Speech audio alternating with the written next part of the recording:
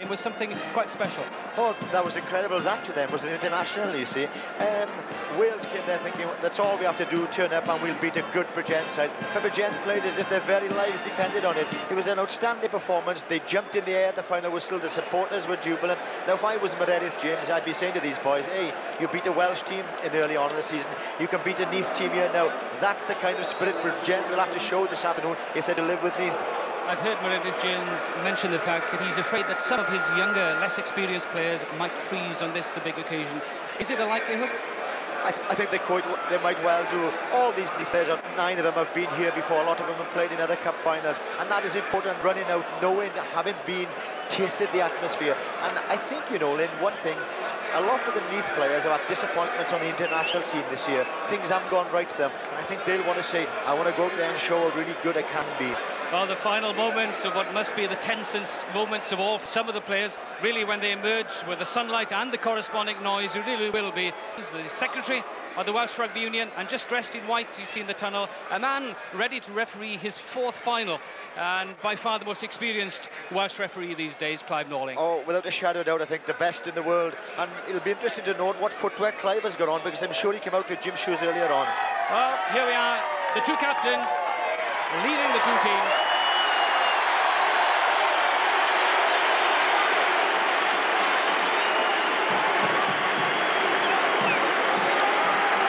So suddenly all that pent-up frustration released as they emerge into the sunlight and have a feel of the ground.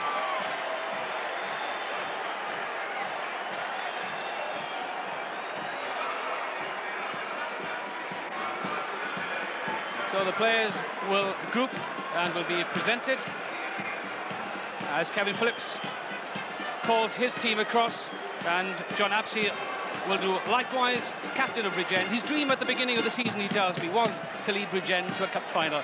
So it's a dream realised at least for Bennett. A great club servant, John Apsey. A solid man, the man you can always depend on, a great tackler, and he'll be very proud out there, and he'll want the best from his boys. Look, he's going round there, he's very nervous, and I'm sure all the Bridgend team are very nervous. Great moment for John Apsey. You like Kevin Phillips, a very experienced cup final captain. Will he have nerves, having been here so often? I don't care if he's played 50 times for Wales. This is a great occasion for Neath and for Kevin Phillips, and he is walking around telling his players, this is what I want from you. Look, they're all, you can look at their faces. He's determined to win. He raised that cup last year, and he wants to do it again. He's as nervous as anybody. Brian Williams in front of him, Andrew Cambury, the giant Cambury, 6'7", and he'll be expected to do much of the line-out work. As out of the field emerges the president of the Welsh Rugby Union, Mr. Clive Rowlands, accompanied by the finance director of Schweppes, Mr. Ian Woodhead, and he'll be presented to the players. Very interesting when we'll come shortly to Paul Thorburn. He's heavily strapped on his hamstring. Only had the one game, I believe, since the injury out in Ireland. Be interesting to see how he'll stand on this firm ground. Alan Edmonds presented 45 tries this season. Jason Ball, then Paul Thorburn, Martin Morris, Chris Bridges, up-and-coming scrum half, Colin Leahy, such a solid centre, Alan Bateman, newly capped, and Mark Jones, of course, the giant Jones, the number 8, Glyn Llewellyn, fast developing, Paul Williams, the outside half, and then the giant Cambury, Brian Williams, and finally at the end of that line, or at least last but not least, it's Roland Phillips, and then Jeremy Pugh.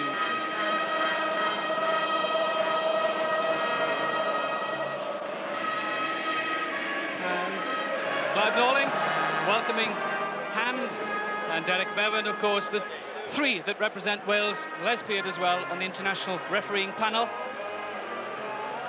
John Powell is the man leading the 3 dignitaries, the chairman of the Cup Competition Committee, as Arwel Parry is introduced by John Apsey, and then Glenn Webb and Richard Diplock, the 2 wingers.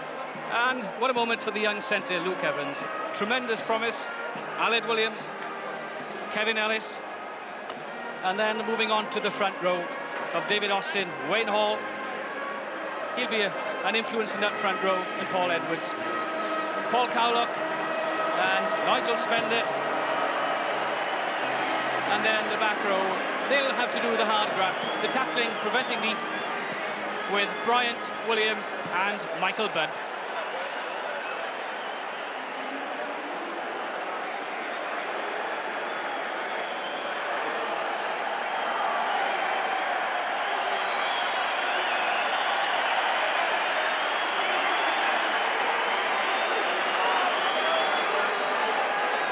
Tensions building here. The ground absolutely crammed full. A sense of anticipation. Those who've written off Bridgend's chances, I'm sure, are thoroughly mistaken. And I would imagine that when the first whistle goes, the opening whistle, that they, of all people, will give everything they possibly have. Interesting, my local bookie this morning, for those people who like gambling, he was giving even money both teams, but he was giving Bridgend 20-point starts, so, you know, the odds are stacked in Neath's favour. So, yes, Paul Thorburn seems in a relaxed mood. Just that slight doubt about that hamstring, I would have thought, and it's his kicking leg as well, which will put added strain on that, Phil Bennett. Yes, and the ground's very firm, and of course with the toe to Namibia due, I'm sure Ronnie Walder and the rest of the sectors will be very interested in Paul Thorburn's performance. But I think the key man as well has got to be Kemba, isn't he? 6'8", never really done it, shown a great deal of promise, outstanding prospect. We've taken him to Namibia. He needs to produce the goods this afternoon. He's always injured, goes off halfway through the game. This is a big task for Kemba today, and I'm sure Ronnie Walder will be looking for a great performance from him. Yes, the pressure being felt, has appeared here before, injured in a final, and it's his track record really that causes just a little bit of concern. Yes, let's hope today he can go through the full match. Vital for himself, Neath and Wales.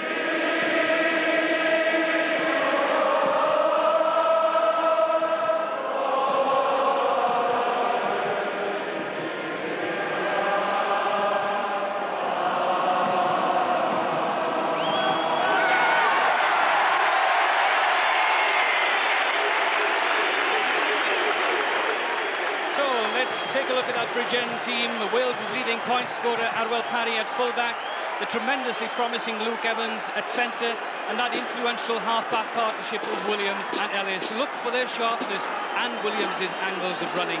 Cowlock and Spender expected to contest the line-out. Bryant, Williams and Budd expected to keep their opponents the right side of the game line.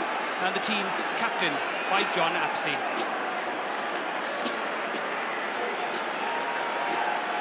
Such a familiar look to that Neath team. Ball just a little inexperienced on the right wing, but Thorburn, Bateman and Leahy there to nurse him along. Williams and Bridges, underrated but highly efficient halfbacks, and then that pack with a towering Kembury expected to control the line-out, and then that all-international back row with Phillips' ability to hold up the ball, crucial to the cause. The other Phillips, Kevin, captains the side.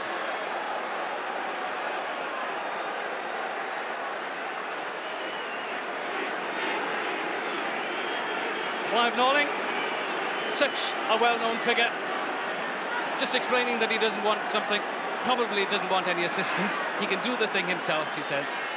The big man for the big occasion.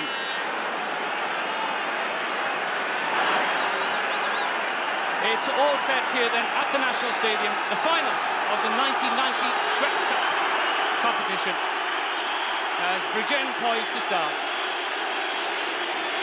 Arwel Parry will be the man to take first pot.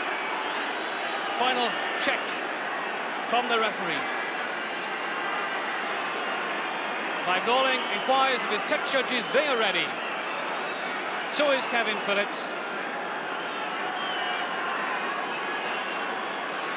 Norling signals, Parry responds, and the match is underway.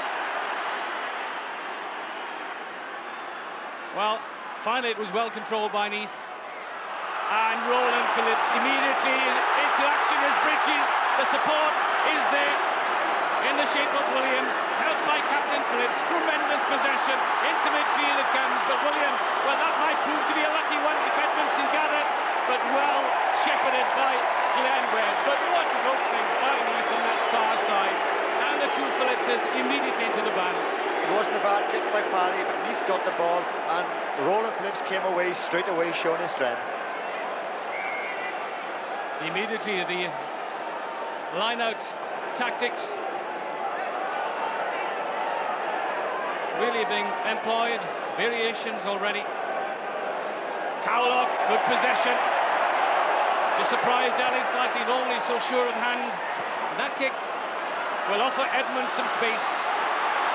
Gets the support of Brian Williams. Neath already into the groove. Phillips will hold it. Morris will support. Just that little angle to take out opposition three quarters, but then the stability of Williams spots the little gap, but just, well, a little unlucky, a little apology from the outside half, but really, it's such a typical Neath opening. But that was good play by Paul Williams. The kick was very unlucky, it was a yard or so in touch, but he'd noticed that the Bridgend centres had come up very flat and were nearly offside, so he put the ball in front of his forwards. It's Spender and Clint Llewellyn, the two at the front, with Cowlock and Kembury in the middle, Williams and Jones at the back. Those are the opponents. It's Jones that wins it. Llewellyn plays the scrum half. Pugh, so typically the short route, again ripped away, and this is the tactic we saw employed last season from Bridges. The tester for the full-back, Parry equal to the cause, and what an encouraging opening for the full-back. Absolutely certain of his catching, absolutely sure of his timing, and a fine clearance.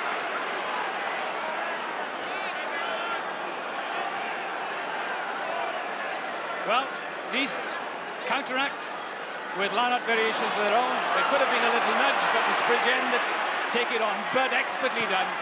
And Ellis drives it home. What little breeze there is here, just helping that along, but frustrating Thorburn in the fact that he just wouldn't run that extra yard, and the Welsh international fullback just forced into kicking for touch. That was a good kick by Kevin Ellis. His forwards were under pressure, gained 50 metres. Good play by the scrum half, number 9. Such a tremendous competitor, Kevin Ellis. He'll relish this challenge. So 4 rather, at the line at this time, but yet again, Neath win it. And just watch this man's technique. Somehow stays on his feet, somehow holds the ball up for his fellow players to hang on to and drive off. And that finally, and that's very much an American football style, really. The blockers in front and the giant kicker just behind to drive it home. Very interesting there that as Paul Thorburn got the ball, Paul Williams out to half, run in front of him to make sure that nobody could touch the big full-back. Really, we haven't seen a full line-out as yet. Both sides wary of one another and attempting to outsmart. Well, Roland Phillips were once just nudging that forward, the advantage being played, but, well, Norling decides that a line-out is more in the interest of Bridgend.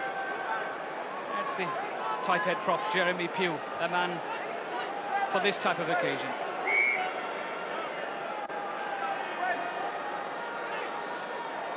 Wayne O'Hall, one cap to his credit, kept Kevin Phillips out of the Welsh team at one stage. Jones wins that off opposition ball. Roland Phillips still holds on, despite the attentions of tacklers and releases. Bridges just a little unsure of his touch, but that's in front of his forwards. Morris will put his fellow players onside. What a crunching tackle from the flanker. Ellis will have felt that.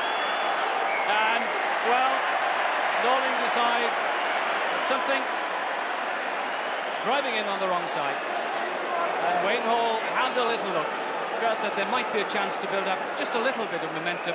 But finally, because of the efficiency of his left foot, Luke Evans, the youngster, is called upon to aim for touch. What a fine spiralling kick from this young centre.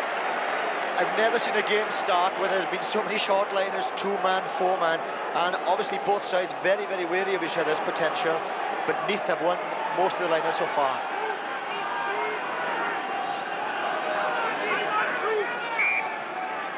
So obviously with the pace of the opening, the crowd already on the edge of their seats. David Austin in the front for Bridgend. Brian Williams for Neath. Morris holds on to that ball, just guided down to him. On the fringes, you see Williams just trying to hold off opponents, so is his captain Phillips. And really, all they do is open up a little gap for the ball to emerge, and then for the half-backs to finish it off just nicely.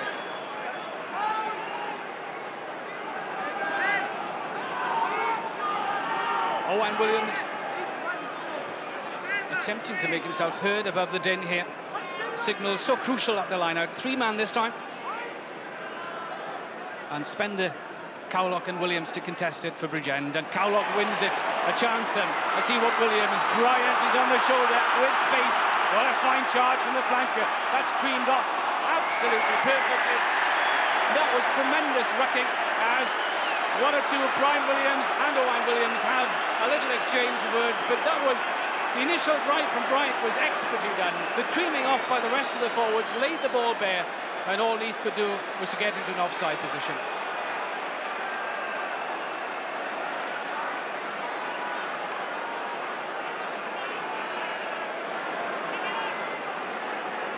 This is the test of nerve then for the fullback, Adwell Parry. Wales is leading point scorer with 400 points to his credit this season. But no points will be more crucial and should he kick the first 3 of this cup final.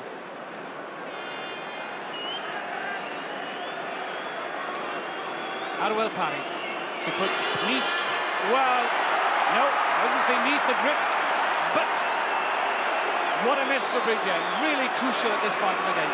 That will shatter Adwell Parry. There was a certain 3 points there. His forwards have worked very hard, he'd be disappointed. A quick restart from Neath, not allowing Bridgend to settle down. The ball emerges on the Bridgend side though. They control it and drive it. Again they have control. Austin sets off on a little drive. This is sniping stuff from Bridgend. Ellis finally gets it away. Alan Williams has spotted a little space out wide, and that really is pinpoint work from the outside half. He'll take great delight in that. Right at the corner flag, and sets up a tremendous platform for Bridgend.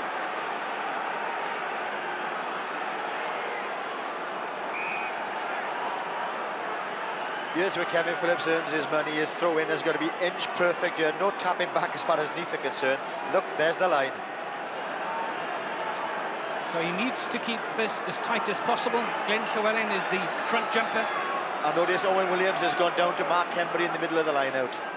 So pressure on the Neath jumpers. Cowlock and Williams marking Hembry. Spender marking Llewellyn. And it is low and flat, and it's won by Bridgend as Ellis burrows very nearly through. So competitive is the scrum half, and half a gap to most people, but for him they just open up so strong, so determined, and just a little knock for his pains as well.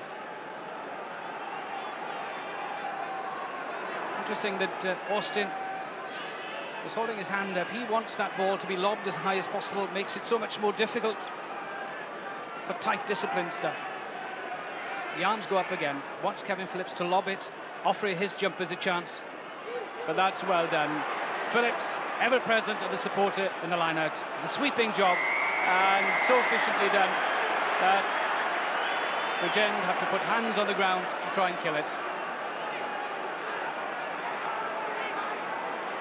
Well, they've given away a tremendous position there, having worked so hard to get into the corner. Just a little bit of ill-discipline, really, in the fact they should have kept their hands off the ball. And Thorburn now will further punish them with a stupendous kick. Tremendous height on that ball. And again, so efficient in easing pressure. What I've noticed is that when Bridgend have called a 2 or 3 man, Mike Budd, the blockbuster moving forward, is going out in the middle of the field hoping for a good quick ball. Jones and Williams. Jones the master yet again, but Hembry can't control it. Phillips finally, no. Nudge forward, says Clive Norling.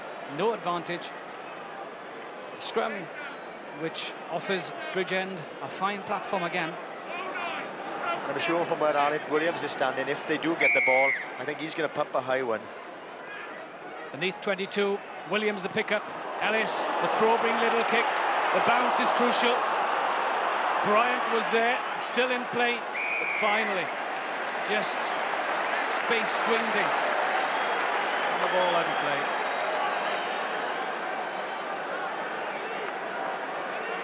Bryant already very much part of the Bridgend effort.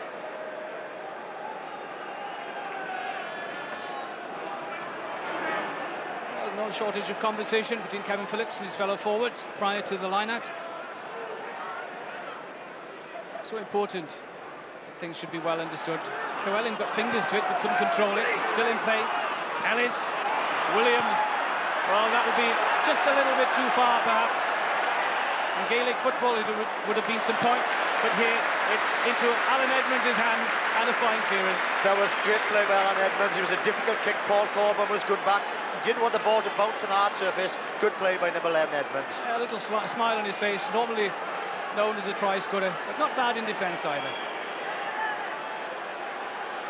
Wayne Hall having difficulty in hearing Owen Williams' commands, and Williams takes the little walk down towards his hooker. Again, three-man at the line. Well, this is a chance for Bud. Tremendous throw from Hall to spot a man in midfield. Tremendous coordination between he and Bud. Ellis, Williams, a chance here. Webb just couldn't hold his footing, and Paul Williams, so cool to just hold back, and then that's out of play. Paul Williams, really, he's matured as an outside half, and he's not really acclaimed, but so efficient, and there, so much coolness. There's also great play by Kevin Phillips, who went on the deck, sacrificed himself, got the ball to Paul Williams to clear.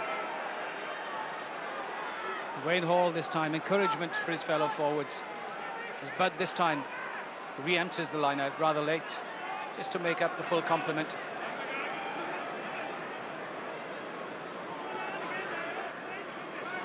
Again, Austin wants to force Phillips to throw it high. It's Williams that cleans up this time, though. It's not cleanly done. That's not with Leeds' usual efficiency, and indeed that develops into something of a free-for-all, a pile-up in its true sense, and no real shape or form to that ruck.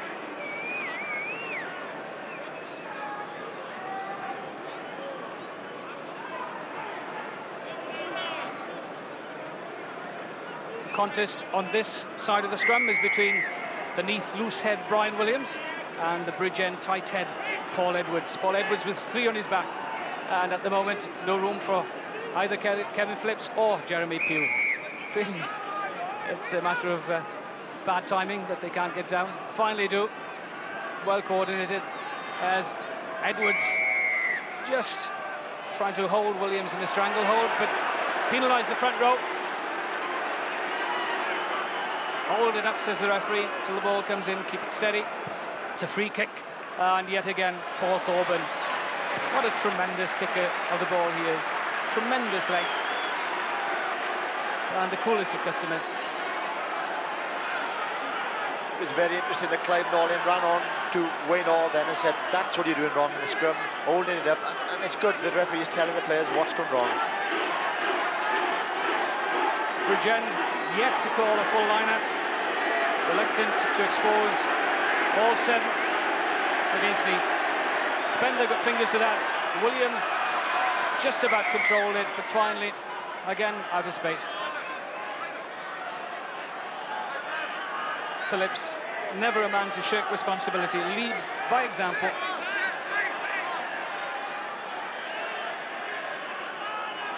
This is the problem area as far as Bridgend are concerned, because in Kenbury, Llewellyn and Jones, Neath have three aces at the line-out. It's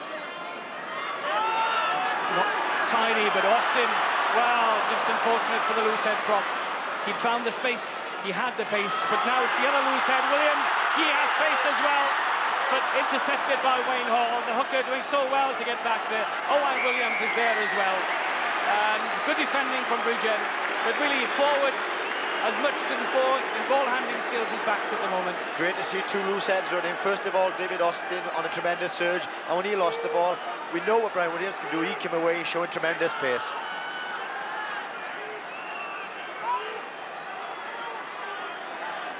So Bridgend, a little variation in that Cowlock now is down at 2. and Spender at 4. Cowlock, his favourite position is the front of the line. Phillips aiming this time at Jones, but couldn't quite control it, but Cumbria has a chance then. Bridges chose the wrong route there. But still, Williams is there to play the scrum half role. Roland Phillips is there, the support finding the shape of Glyn Llewellyn, still on its way. Bridges to Paul Williams. Paul Thorburn, for some reason, so close to the outside half. Can't quite hold it up. And indeed, Bridgend have won that. Paddy, well, this is dangerous stuff. Bridgend did all sorts of bother there, but saved by Clive Norling's whistle. What a tackle in midfield by John Apsey. Paul Thorburn, he's no slouch, and he's a big man, can tear him through, but John Apsey, who tore into him and just ripped the ball away from him. Have a look at that tackle in midfield.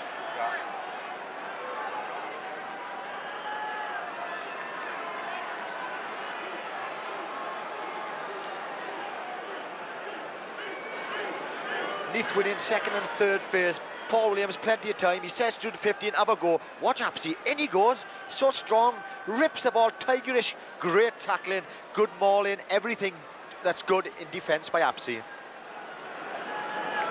And Owen Williams, who was very much to the fore in that defensive action, finally recovered. Just cleared the head, back into the scrum, and it's back to work. That's the Bridgend try line. Phillips already detached on the blind side, and that's been taken against the head, but Jones couldn't control that. Taken just a little bit by surprise, and a tremendous advantage lost there.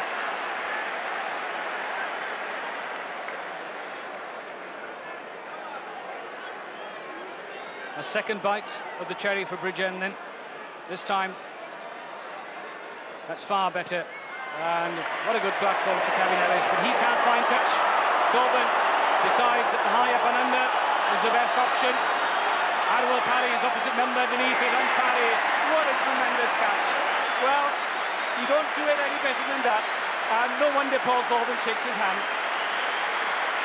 Magnificent play for the Bridgend fullback, never took his eye off the ball, very brave. And that's the way to clear lines. Kevin Ellis tries to go for a long kick, doesn't get touch. Now Paul Thorburn, one of the biggest kickers in the game, takes his time and he hoists a huge up and under. Parry, ever dependable, doesn't take his eye off the ball and claims a magnificent mark. Phillips with all the options open, but this time the opponents do win it. Cowlock has tied that in, as Ellis and Williams then combine. The outside half, though, finding Jason Ball, and the right winger with acres of space deciding that, well, a little bit of his past soccer skills coming into it, vision and timing, and just to settle things down inside opposition territory.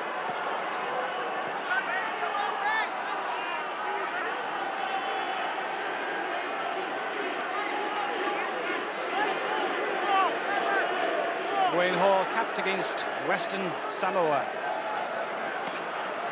Ellis, that's better from Bridgend. Ellis so strong, so competitive, and again this time he's found space.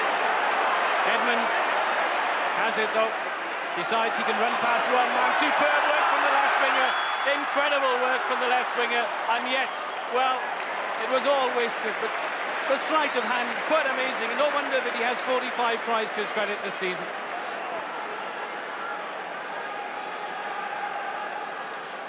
Pure magic by number 11. He'd left Glenn Webb, 3 or 4 men, he left in his wake, ball into touch in the full, but what great feet.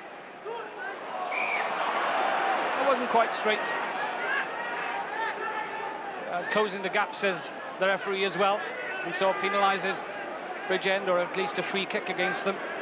And Kevin Phillips, we haven't seen the momentum generated from the Neath forwards from the short penalty today, as Thorburn aims that, well, had he had a slide rule and set it before kicking that goal, it would have been more accurate, because that landed within inches of the corner flag. And this really again is what we saw Neath earlier on. Kevin Phillips had a throw in straight, and very, very accurate. Now Bridgend have to do the same because there's their line. The pressure back on Wayne Hall, back on Paul Cowlock and Nigel Spender.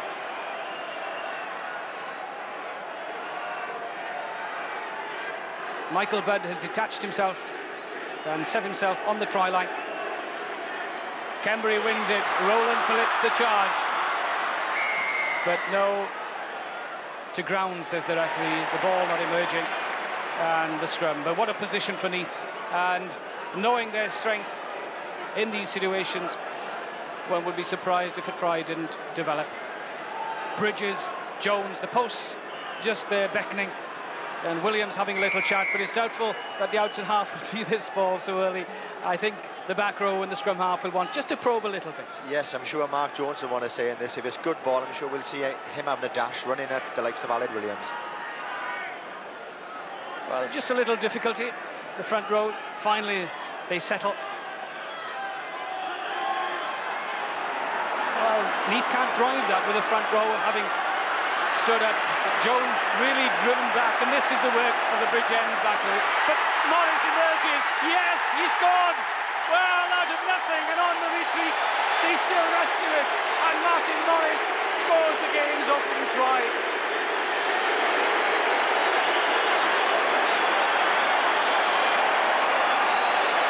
Well, tremendous moment for the flanker. As we thought, Mark Jones would have a go. Not a bad scrum, fairly steady.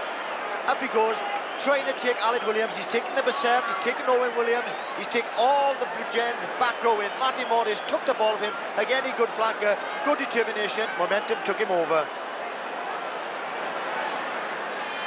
The try scorer, Martin Morris. So at last the stalemate broken. The Neath kicker, Paul Thorburn, the man to try and add 2 points to that Morris try. From 25 metres, and high and true. The fullback turns the try into a goal, and so then, with 23 minutes gone, the cup holders take a 6-point lead. And Bridgend thought that they had stemmed the tide, but Martin Morris, showing good alertness, ripped the ball away from his number 8, and there he goes, powers is over, just made it to the line.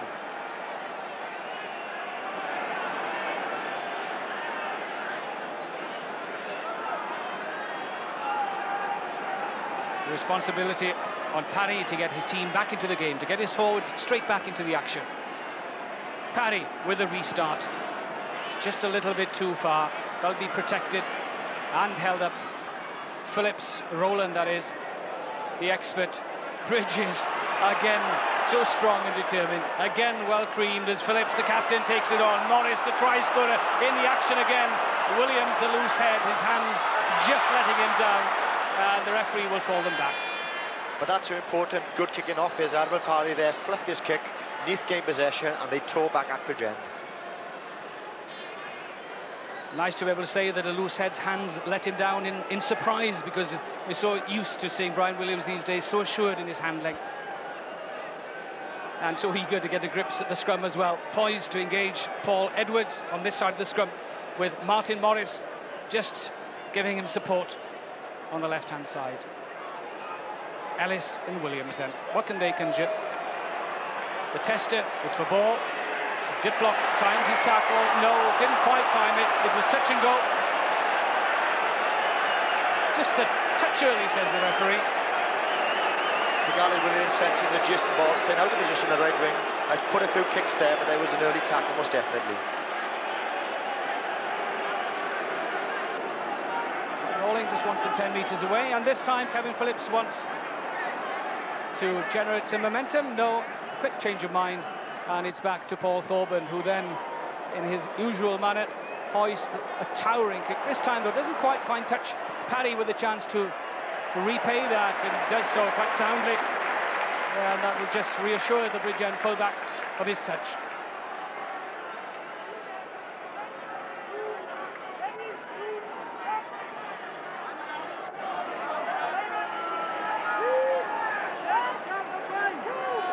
15 minutes remaining of the first half. 6 points the difference. Morris and Bryant are the two at the back, the two sevens. Again, the outs and halves following a pattern. It's the high tester. Bateman had done so well there, but Williams has it covered. Aled Williams, that is. Although that ball again won by the Welsh All Blacks. Williams to Leahy to Thorpe, and a chance for Edmonds. Shows Webb two ways before finally getting Thorpe into the action. The captain is there as well.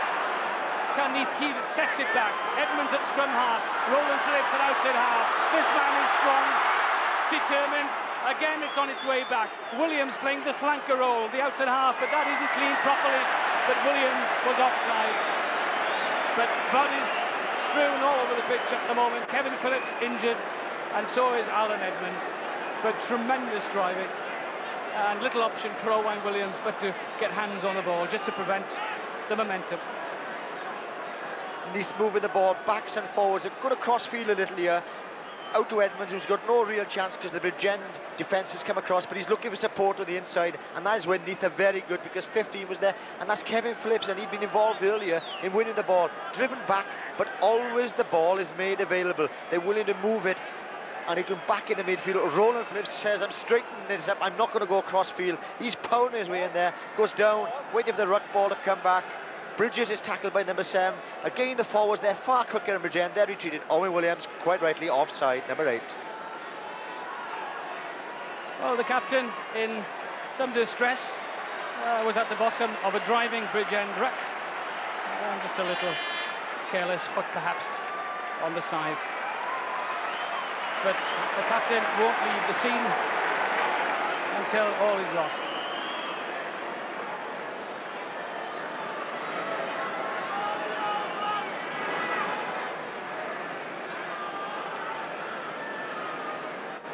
The man who's already kicked 2 points for his club, Paul Thorburn. His total for the season, 233 already. And a chance to ease his team into a comfortable lead. Paul Thorburn, an extra 3 points. No doubt about that. A man of his calibre doesn't miss from there. So his tally moves on to 5, and Neath to a 9-point lead.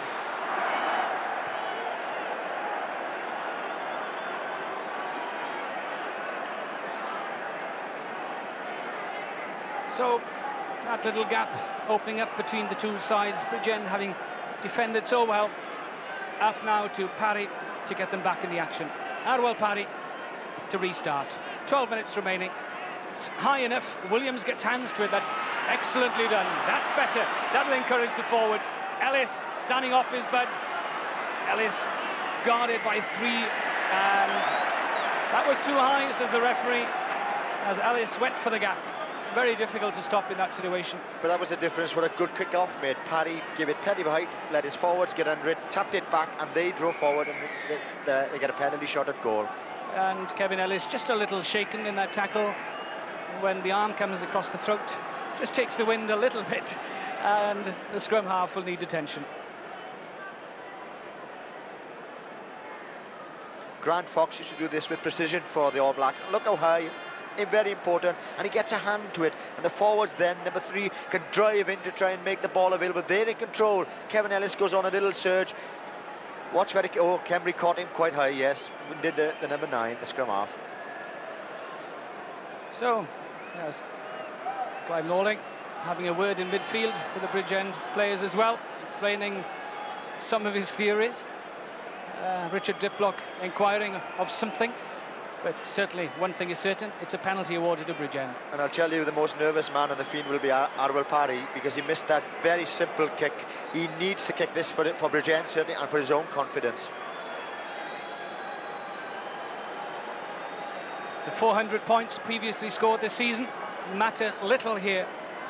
It's, as they say, the one-off, and the points achieved today will mean far more than those 400.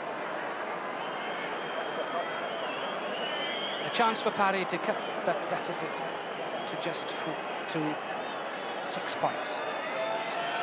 Parry, but again, well, really, it just proves what the big occasion can do for the nerves. Normally so assured, but really at the moment out of sorts. He never stroked that ball at all. He snatched at it. He didn't follow through. And I watched him kick all season with such precision. Today, so far, very nervous in his kick-in. And Paul Thorburn decides to keep the pressure down the Bridgend end of the field as Williams takes it back to Neath. The high tester, but even a man as assured as Aled Williams just sometimes loses touch, and there, that certainly won't be one that pleased him. Straight out of play.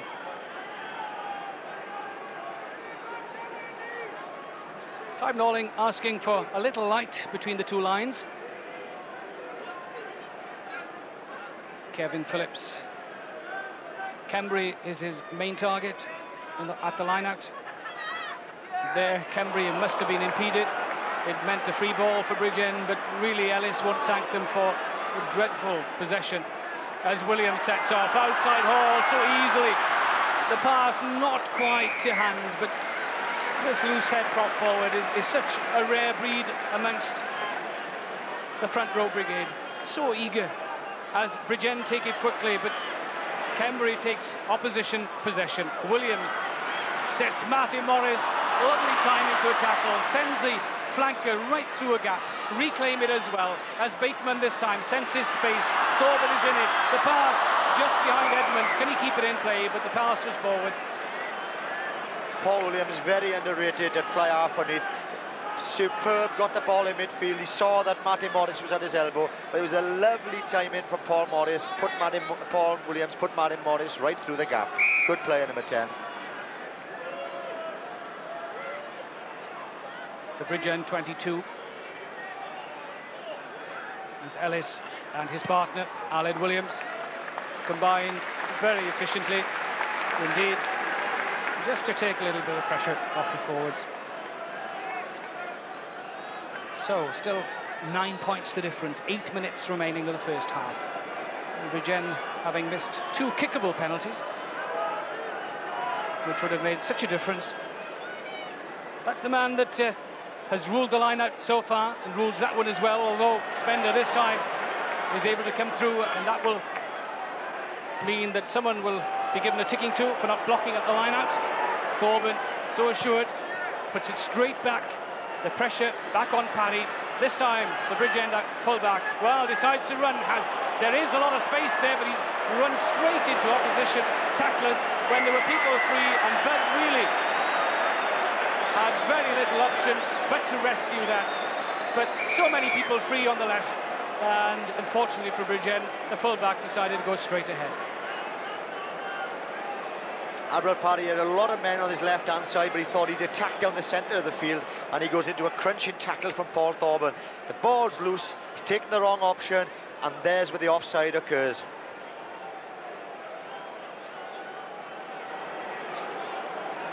So, the crowd sunning themselves and enjoying themselves. The weather is the kindest of all.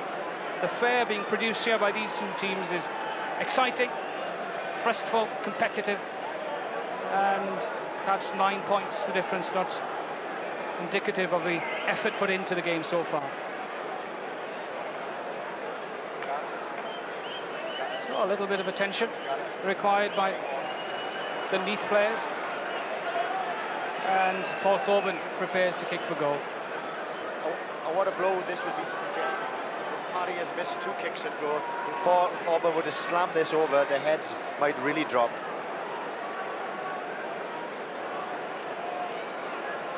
A man who is so used to kicking goals under pressure, and one thinks back of Scotland here at the National Stadium for Wales, the Rotorua and Wales's victory in the World Cup over Australia, and for him then this should prove relatively straightforward. Still, Roland Phillips requiring just a little bit of attention. He's proved a tremendous influence. The fact that he can hold up the ball for his fellow players makes such a difference, Phil Bennett. I think they're a perfect pair, Martin Morris and Roland Phillips. Roland Phillips not so quick, but very strong, stays in his feet, great mauler, and then Martin Morris, the flyer who gets around the park.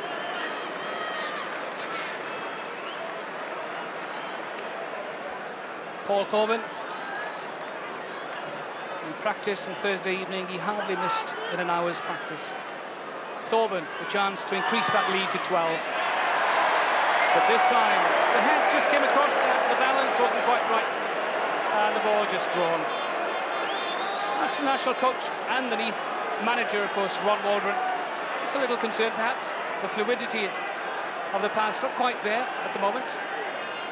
As Alan Williams wants to get his forwards back into the action. Owen Williams fingers to it, but did he nudge it forward? The referee waiting for advantage, and it doesn't accrue.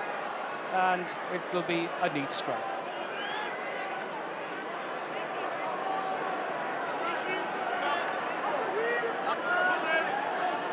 The Neath three-quarters just lying deeply. We haven't seen a great deal of them thus far. Just watch how tightly the Bridgend three-quarters guard that scrum. Bridges has already looked into the box, but this time decides. Paul Williams, interestingly, poised on that blind side to hoist it into the middle. Bateman early to the ball, so was Parry. The chance, Phillips, the pass not quite right for Leahy. He stumbles, recovers well. It's too much time, really. And Bridgend need to pressurise more than that as Williams finally gets it back. There's lots of space out wide. As Thorburn releases Williams, he attacks Diplock. The timing is perfect. Edmonds is there. The slap from Bateman. What a superb tackle from Kevin Ellis. That's incredible. The scrum half, tremendous tackle. Still, it's alive though. It's into midfield. Williams, the long pass to Edmonds. Leahy, not quite the pace perhaps to be found on the wing. Thorburn on the retreat. But tremendous tackling work from the Bridgend flanker. But Thorburn somehow has kept the ball alive. Bridges, the thrust, still on his feet. Finally lays it back. The drive still goes on in the shape of Williams. Now it's Bateman at scrum half. They're standing. There's Beeson. Ball drops a goal. Well, selected on the wing, just a little out of position.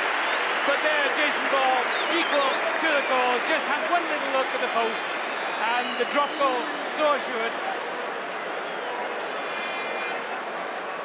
Neath winning so much good ball. Paul Thorburn in the movement. Leahy tackled. For me, Paul Thorburn created this because he was strong enough to stay on his feet. Three Bridgend players trying to win the ball from him.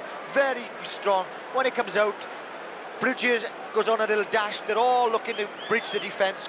Good defence by Bridgend. But when it comes, Jason Ball, great footballer, comes in, enough of going across the field, slots over, an easy 3 points. As we can see, Neath moving the ball, always looking to keep it alive. And Leahy doesn't die with the ball, strong enough to stay on his feet. Paul Thorburn there backing up, and this is a very hot day, and these forwards are tearing around the field 100 miles an hour. Thorburn saying, yeah, I'll make it available for you. Everybody having a little crack at it. Bridges having a little go. There, the ball is taken down. Good play. Bateman's gone to scrum half. Jason Ball coming away from the right wing, slots it over brilliantly, takes his chance. That's 3 easy points. Bridgend from the restart, again offer the chance to drive it on. This is Wayne Hall. Ellis has spotted that space behind Edmonds. That ball will run away from the winger. Just, well, a foot in touch, and that will be the advantage to Bridgend as well. Valiant effort from Edmonds to try and keep it in play, but just the foot touching the line, and that yields a tremendous position. What can Kevin Ellis conjure from this line out?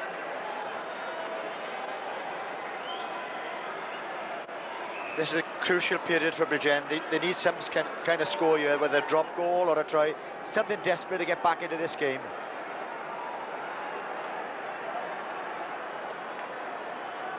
Really desperate that Bridgend win possession here. Hall the aim, but Kenbury wins it. The sweeping done so efficiently again, and Bridges finally has to go in a little tighter than he would have wanted, but again, the efficiency of that half-back combination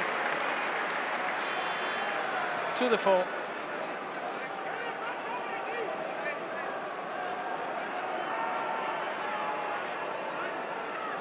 Still the advantage with Bridgend, as Clive Norling wants Paul Cowlock just to yield half a yard, allow a little light between himself and Glyn Llewellyn. Well, this is Bridgend possession. Kevin Ellis has found a little gap. Again, they drive it through. Ellis there poised. Wayne Hall just standing off. He'll go in and try and help claim that, but that's not tidy possession. Still, Michael Budd makes a beeline for the line. This is good pressure from Bridgend, but finally to ground. But this is a good platform. The scrum will be theirs, and the try line within sight. And if Meredith James's coaching sessions are to be believed, the scrimmaging has been superb apparently. It'll pose problems for Mark Jones and the flankers whether they get up. Watch for the Neath number 6 on this side, Roland Phillips, to see whether he detaches early or stays down. He detaches.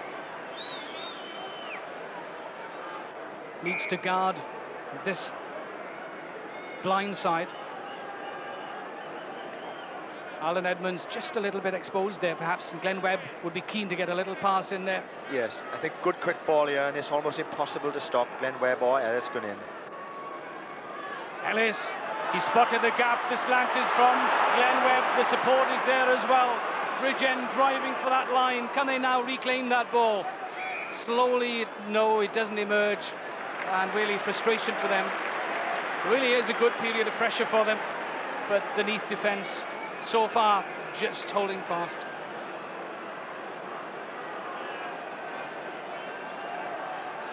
Into time, added on for injury. The Neath try line. Well, this is a chance for Ellis, yes! Well, what a chance! How quickly he took that. The reflexes, so quick. The ball out of control, but down was Ellis, into the hands, away they go, and the try was there. Very quick Channel 1 ball, out quick as a flash, and Bridgend's best player, very strong, just shrugs off the tackle and makes the line.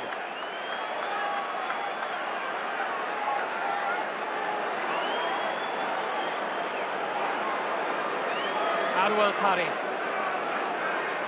What a moment for him.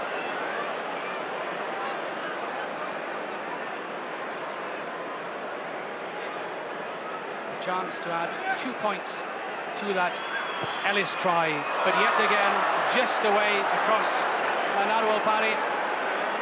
Well, we'll want to forget the first half at least, because 2 penalties and a conversion could have made such a difference. But still, the difference now is just 8 points, and Bridgend breathe rather easily. Kevin Ellis, quick as a flash, before the Bridgend back row could blink, and he just made his way over the line. The long restart from Thorburn, very long indeed, and it'll be back to the 22.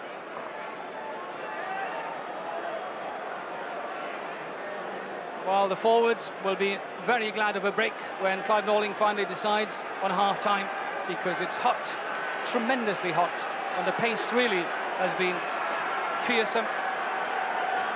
Aled Williams desperately needs to get his forwards back into play. Owen Williams was making strides towards it, but just a little bit too far, which means that Neath were able to hold up that quite nicely. Kevin Phillips is there burrowing. A chance again, Colin Leahy very nearly outside. Lovely pass from Leahy. Bateman has found a little gap, but good hands from the centre. Edmonds just fails to get away from Parry, and finally rescued by Apsey. And Clive Norling whistles for half-time with a scoreline here of the cup holders, Neath 12, the challengers Bridgend 4, and deservedly so, Phil Bennett? Yes, just about, but Bridgend will be kicking themselves. Parry's not been in good form with his boot. He could have kept him in the game. Kembury's posing huge problems. They can't win any line-out ball, but that score just before half-time was just the boost they wanted, Bridgend. So those are the views of Phil Bennett. We'll just go across to Alan Wilkins and John J. Williams. Very Lynn. Well, John, before the match you were saying that you wanted to see a game of rugby football. Has the game lived up to your expectations? Certainly has, Alan. It's full of excitement, it's full of movement. It's just what we wanted, just what the crowd want to see. It's a good game. 12-4 the half-time score. How do you assess Bridgend's performance in that first half? Well, they started off with a bang, and they missed an easy 3 points in the first 10 minutes, which was vital. Adwell Parry missed the penalty, but after slipping 12-0 down, I thought that the game might be slipping away from them. But to be fair to them, they showed character. They bounced straight back into it. Well, the first try came about, John, after 21 minutes. It was scored by Neath through their flanker, Martin Morris. Yeah, sure it is. Neath this time put a lot of pressure onto the Bridgend line, and Mark Jones picked up from the scrum. Even though he was driven back by Mike Bird, he still managed to stay on his feet, and then the scrum turned the wrong way, the maul turned the wrong way for Bridgend, and Martin Morris had an easy run in. No, well, did he ground it or did he struggle over? But, well, good try. He's played well, in fact, Martin Morris. Yes, the Neath back overall superiority, but right at the end of that first half, John, consolation for Bridgend. Well, it certainly was. You know, this shows the character. They bounced straight back, 12-0 down, good scrummage. They worked in the scrimmage, as we said before the game. Kevin Ellis picks up a Channel World ball and goes for it. Another good try. He's a tireless worker, Kevin Ellis, isn't he? He's been the man of the match for me, for Bridgend. He's tackled, he's tackled the forwards, been under pressure. They haven't won a lot of line-up ball, but the tackling that man has done has been tremendous. He's kept Bridgend in the game. It's not from without of their reach. Would you say that? Not now, it isn't. It was beginning to be when they were 12-0 down, but this 4 points now has put them right back in. But they mustn't keep missing these vital penalties. It's the 3 points, they must get them over. Arwell, of course, will have a think about that. He's the leading point scorer in Wales this season. Perhaps a bit of nerves? Well, we said that before the game. Out here, you either crack up or you perform, you know. And he's either very, very good or he's very, very poor in his kicking, you know. But Bridgend is still in it. They've been talking to each other. They're not overawed by the occasion. They've been tackling well, but they've got to win some line-up ball, because to defend out there in that heat is going to be tough going. They must win the ball to do some attacking. Neath have kept coming at Bridgend, but Bridgend have withstood that onslaught, haven't they? Yeah, you know, it's they're tackling, especially through Kevin Ellis in the back row, has been superb. But they've got to win this line-up ball. Nigel Spencer and Cowlock have now got to win some ball. Well, just before we go into the second half, news from Twickenham for the Pilkington Cup final there, the All Southwest Country final. Bath 25, Gloucester 0. That's quite a surprising scoreline, that, in the Pilkington Cup final. Back here at the National Ground, Cardiff Arms Park, it's Neath 12, Bridgend 4. That's the half-time score. Second half now, Phil Bennett and Lynn Davis. Thank you, Alan. And just a quick word from you, Phil, before we restart. John Apsey would have been in amongst his players there. What message can he possibly have? Well, I think, honestly, what he's got to say is that if we win ball, we must move it, because the Neath pack started to get stronger and stronger, and I'm sure they've got to use Diplock and Webb on the wings. Well, there is a substitution on the Neath side, by the way. Number 16 is David Joseph, and he's on the field in place of Jeremy Pugh. So one change as we prepare to restart. Clive Norling whistles, Thorburn responds, and the second half is underway with Bridgend 8 points adrift. Arwell Parry, nice touch of confidence, and that's a tremendous opening for the fullback. Just a little bit shaky at times when he came to place kicking in the first half, but really with the ball in his hands has been very assured indeed. So Kevin Phillips, quite happy, I would have thought, with that advantage, although a difficult man to please, and he'll want to drive that advantage home. Wants his players up to the mark.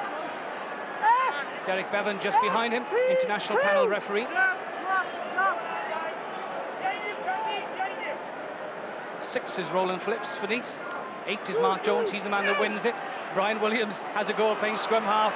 The other Williams, Paul, won't thank him, although he's found a little gap and exploits it. Such a competitor, so eager to take on people twice his size. The momentum just lost for a second there, unless Neath now reclaim it.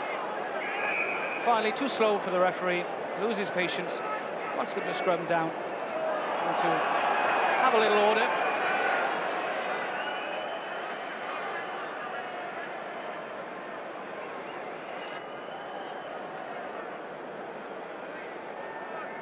Crowd scenes more reminiscent of the Southern Hemisphere here. That's Neath supporters. T-shirts is the order of the day. Face cream as Bridges puts in that little tester for Arwell Parry, but those won't bother. The Bridgend fullback enjoys those testers, good positioning sense, and up to the situation there.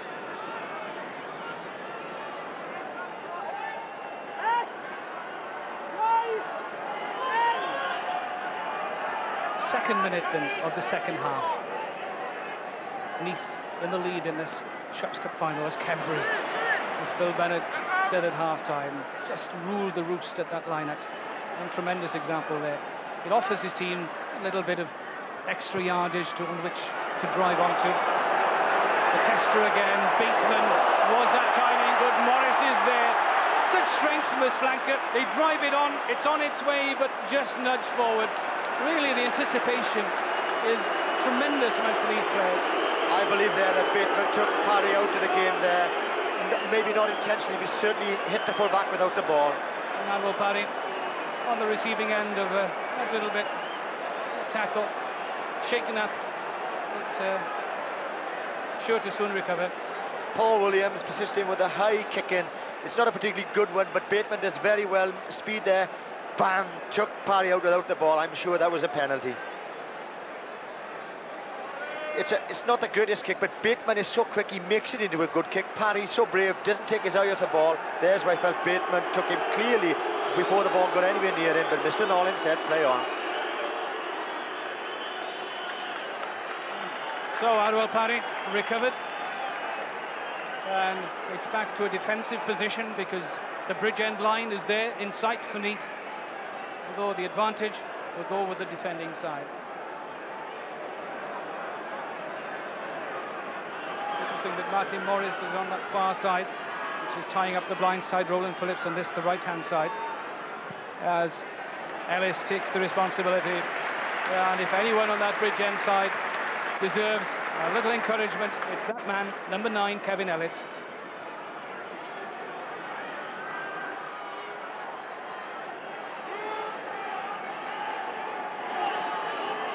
And there's the captain again. Yes, really, everyone else can hear the commands at the line-out. It's surprising that these fellow forwards are finding it difficult. It really is opening up his lungs. Kembry and Jones, between them, are able to rescue that. And then the roll comes on. The front row, yet again, to the fore. Williams, although he hasn't been able to clear that, his captain tries to rescue him. And David Joseph, the substitute, doing the creaming work at that ruck, just going in front of the ball, keeping people away from it. Good tackling by Mike Budd, number 7 there, as Brian Williams came forward, looking to set up the rolling ball. He drove him back, Mike Budd. David Joseph, 16 on his back, what a character. Can play on either side of the scrum, so an useful replacement as a prop. Wayne Hall has done his work. It's the Bridgend 22, and with Ellis just inside, he's able to kick directly into touch.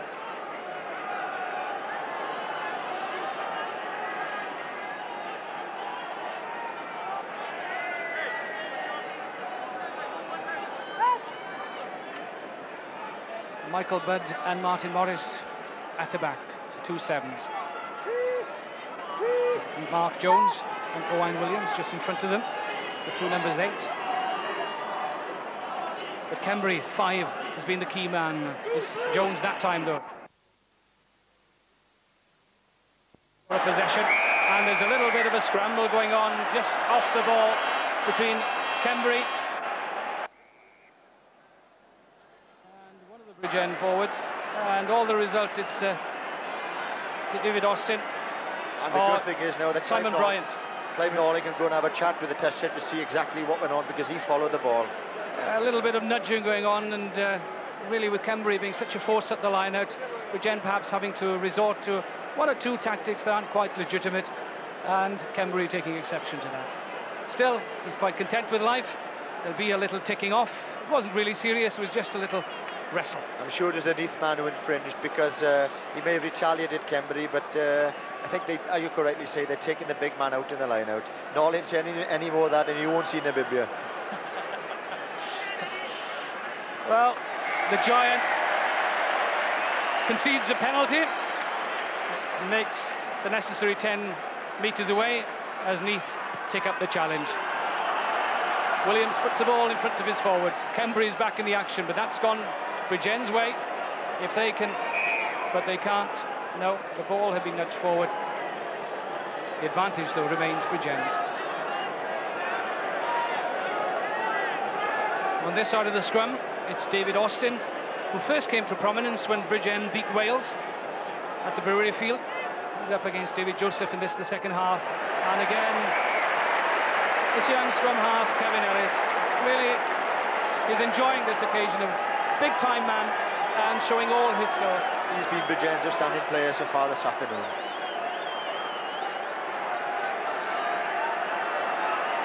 Well, Neath's 3/4 still lying deep at this line-out, so they're intent on perhaps running it even from deep positions. Paul Edwards back towards the back of that lineup, the tight head prop forward, which means that Owen Williams has gone down the front just to try and prevent that flow of Neath lineup possession. But that Bridges-Williams combination again, so efficient. This time Williams hasn't found touch, sets Glenn Webb off on a little run. And that, if that lands just outside the 22, unfortunately it's just half a yard too far.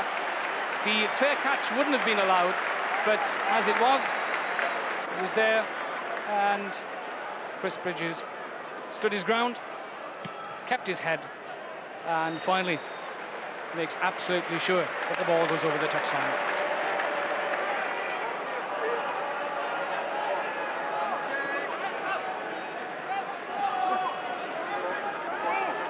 Eight minutes gone, 8 points the difference. Hall, free catch for Mark Jones.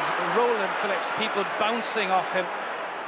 Really is such a forceful player. A little bit of offside in the Bridgend three-quarters perhaps, as Mark Jones then takes those people out of play. The passing isn't quite right, and perhaps that's the reason why Paul Williams finally decides that the kick is the right option.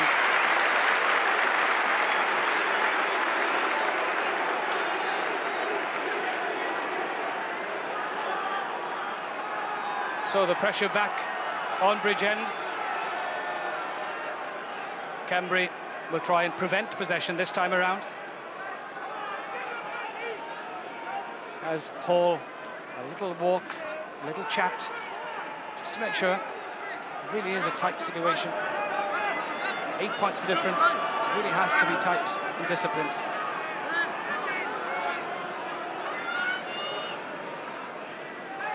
That's tremendous leaping from Cowlock. That is good stuff. The control there as well. Ellis wants people taken out of the way. Well, Bridgend so confident that they even begin to drive this upfield. Ellis has had a little look to see where Aled Williams is positioned, but doesn't need the assistance of his half-back partner, the captain, the scrum half rather, with time and space, able to clear his lines. That was good play by Bridgend. First of all, Cowlock with a superb leap in the line out, the drive-in maul, and Kevin Ellis yet again rewarding him by gaining a 30-metre touch. So a little treatment for the Bridgend hooker, Wayne Hall, and really no wonder the forwards are flagging. It's so hot here, and just indications of the weather conditions here. Not a cloud in the sky, hardly a flutter from those banners and flags high in the stand. Hall is back into the action. Kevin Phillips, half an hour away from lifting that Schweppes Cup for the second successive time. 8 points the difference.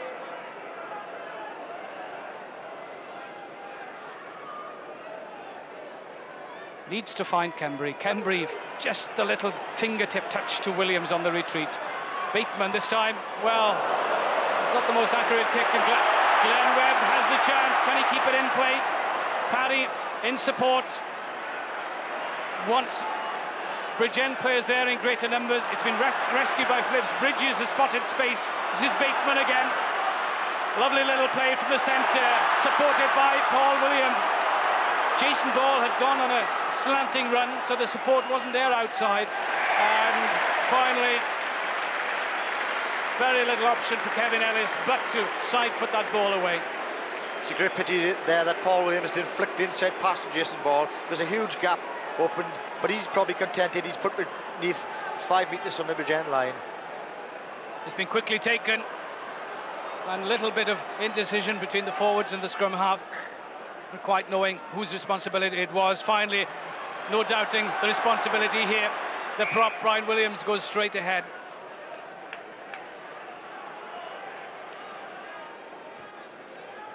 As he'll never tire, right up to the very end. Before training on Thursday, he'd been shearing 200 sheep, and then it was the final training session before a cup final.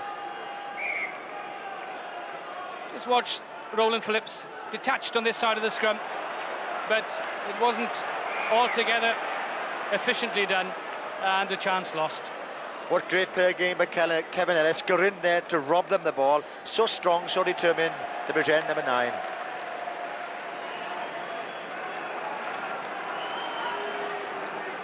this Bridgend scrum needs to be very solid, needs to offer Ellis and Williams a solid platform.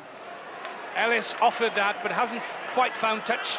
Well, Paul Thorburn, for once, his hands not quite as assured as usual, just taking his eye off the ball at the final second, perhaps, and a little slip from the international fullback.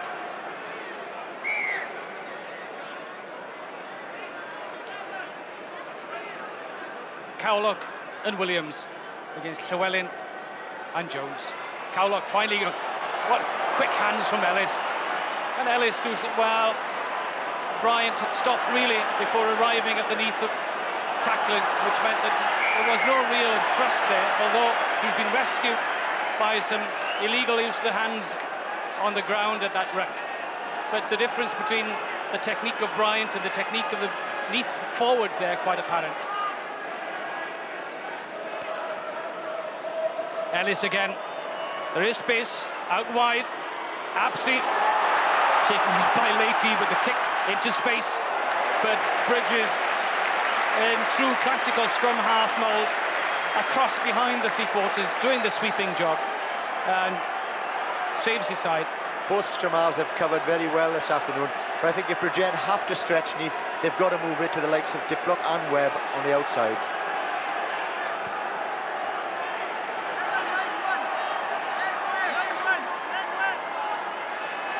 Again, Hall, just a little difficulty in hearing the signal.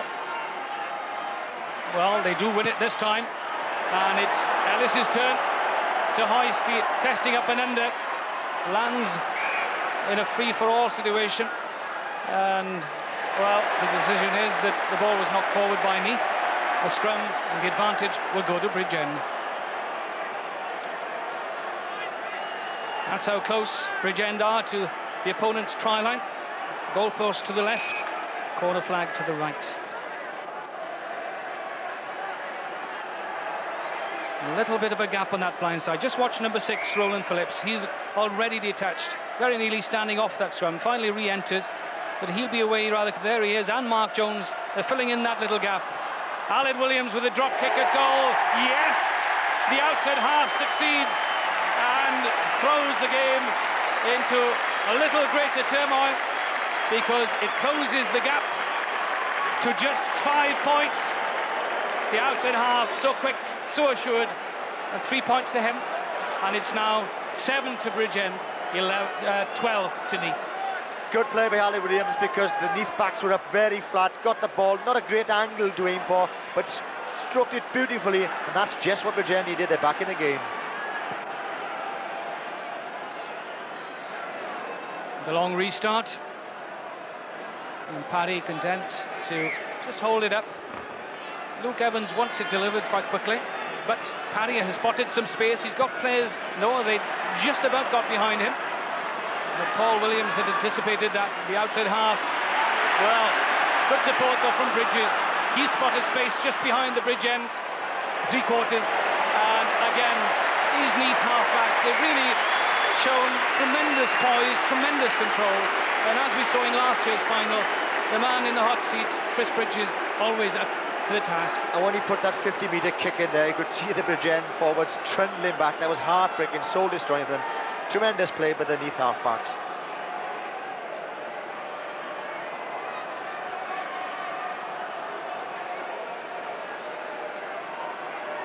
For Wayne Hall, Cowlock has to be his only option if they're to be assured of possession in this defensive position.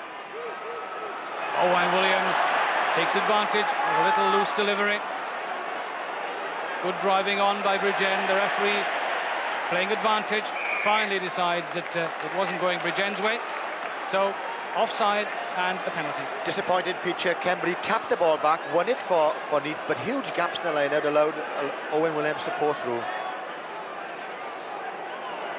Aled Williams, a chance to further punish Neath, and the outside half again.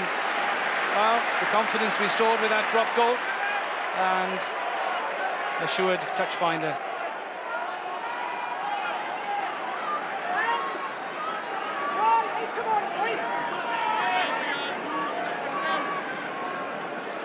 Kevin Ellis and Chris Bridges, the two scrum halves, just in picture.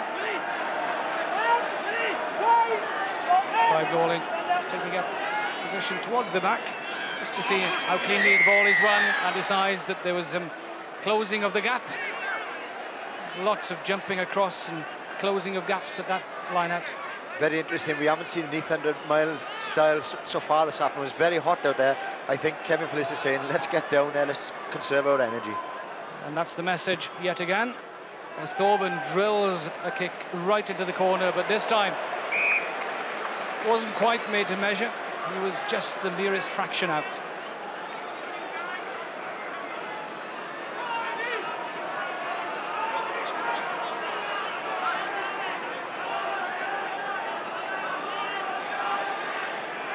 Aled Williams with his side just 5 points adrift.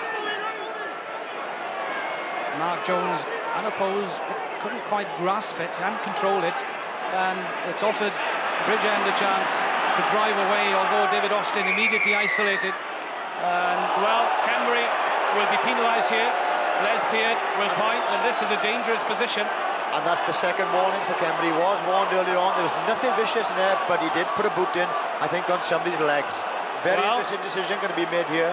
Because Phil Bennett did, yes, well, it is. There was no option. He put a foot in at that ruck, and it was spotted by Les Peart, and Andrew Cambury, having previously received a warning, now finds himself, as Phil Bennett warned him earlier on, not making the trip to Namibia. Oh, this is tragic for the young number 5. I don't think there was anything vicious in there, but certainly put a boot in there.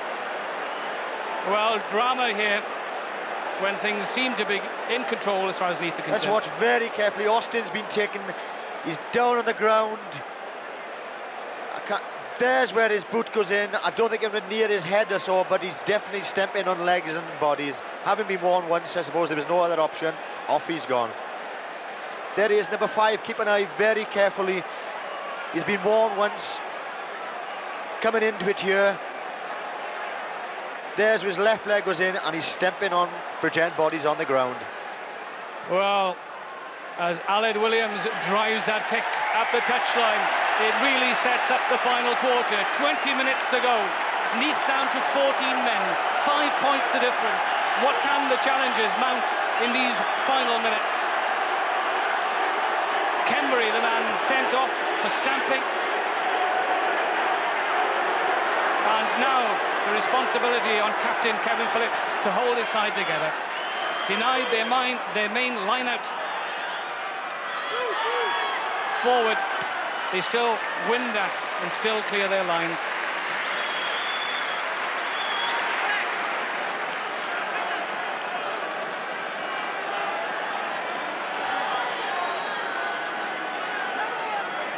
What will Bridgend do? How can they exploit that little weakness? They've been denied so much line-out possession by Cambury's presence. Now he's gone. It's noticeable that Mark Jones has gone to jump in the middle of the line for Neath. And Jones is the man that takes over the mantle, but he was being supported illegally, and the gap was being closed too early. If I was Bridgend here, quick ball out to Aled Williams, and I'd have a crack at another drop goal. It is to Aled Williams, but that won't threaten the posts. But Edmonds and Thorburn between them make a mess of that, and Thorburn tackled by Apsey. Bridgend on the rampage. They need possession, desperately need possession, but it won't come. But they retain possession and the advantage.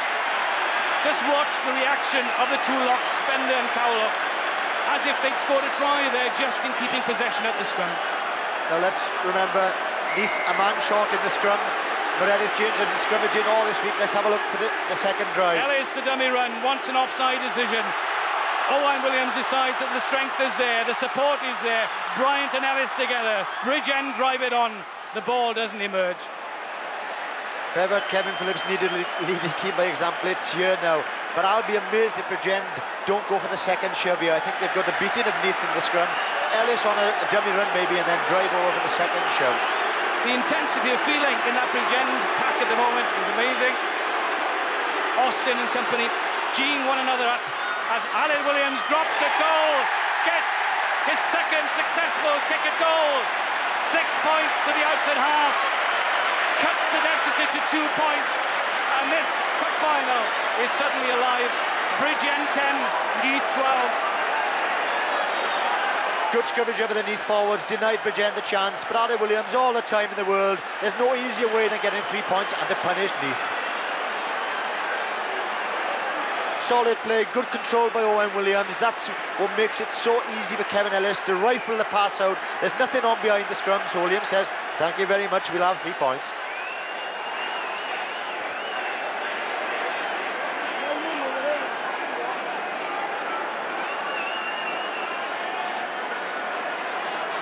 Well, David Austin needs some treatment, really, just before that scrum. The way he and his fellow forwards went into it spoke volumes as to the way their spirits had been uplifted with that sending off. Isn't it amazing how the pressure told on Neath, where when Edmonds and Thorburn, normally so safe, fumbled that ball?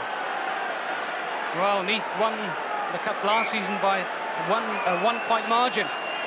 Very interesting that Clive Norley's gone on to talk to Wayne Hall, and he's saying, look, there are men on the touchline come in with some water. There's only one man to come on and give you refreshments when somebody's injured.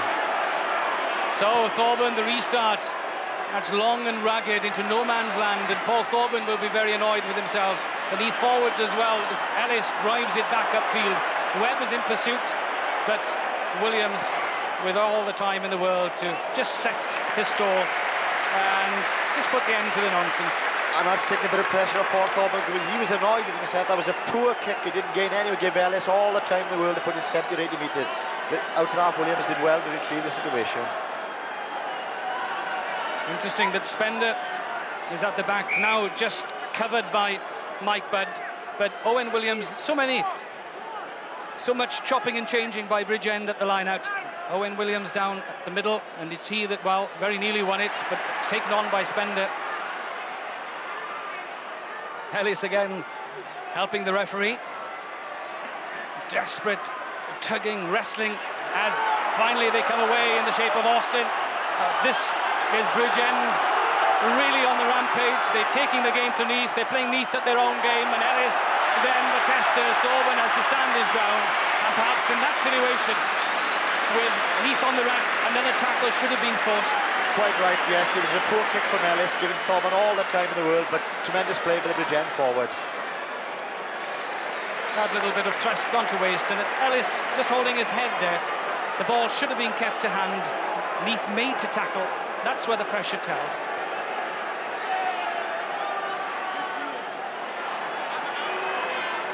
Concerned face of Kevin Phillips, Neath as captain. A comfortable lead at one time of 8 points, now dwindled to 2. Hall. Budd scavenging at the back, so was Bryant. But the referee not satisfied with the line-out. Noticeable now that Owen Williams has left the scrum and is now behind his backs.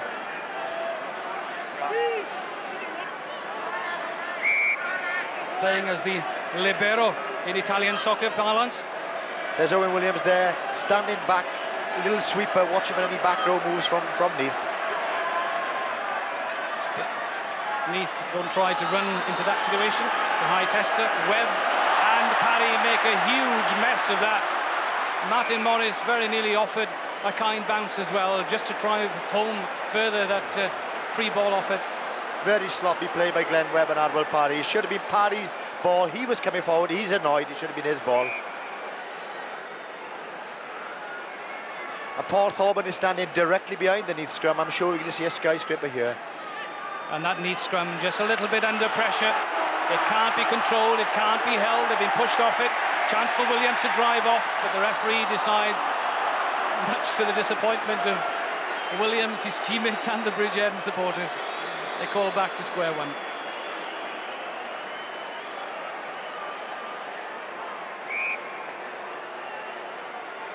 Roland Phillips finally joins, takes up the number 8 position at the scrum. No open side flanker. And Kevin Ellis again just assisting the referee.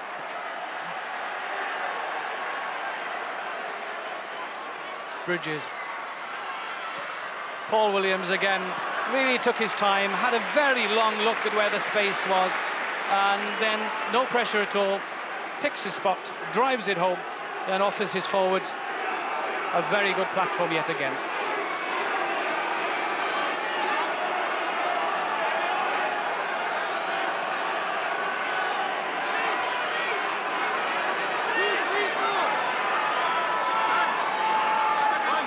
This has to be tight. Cowlock again will be the main target. Williams really showing prowess in that middle line role. The kick from Ellis yet again rewards Williams and his fellow forwards for some tremendous control line-out work. That's the big difference the Cambry's made. Now they're winning some line-out ball and Ellis is planting in front of them. That could be the turning point of the match. Again, there's a sweeper out in midfield. Well, suddenly, yeah, not quite as assured as they were, the Neath supporters. Suddenly, just a little doubt. Bryant is out in midfield for this line-out, just to plug what gaps there might be. Roland Phillips, though, wants to set things going forward. Again, Williams is positioned on the blind side. That isn't far enough ahead of his forwards. The ball is a free one for Simon Bryant. Can he now get support? The ball driven on. And the ref, yes, it is still going on. But Bridges, well, it's just becoming a little untidy. Things happening rather hurriedly as Diplock wins it. And Adwell Parry, that's a fine kick. That drives Paul Forbin back into the corner. And with no angle at all, well, that's a remarkable kick. Well, that's amazing. Seldom have I ever seen a kick of that shape, because really he had no angle at all. Kicked with his right foot, the nearest foot, and somehow the ball swerved infield and then out again.